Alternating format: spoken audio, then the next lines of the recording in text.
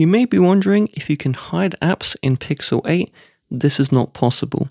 So on a Samsung, for example, if you long press the home screen, in the home settings, there'd be a hide app option, and in this option, you could tap an app to hide it.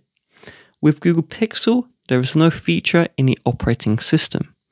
You could get a launcher like Nova Launcher, but the problem with this is it will completely change how your phone's home screen looks and not for the better.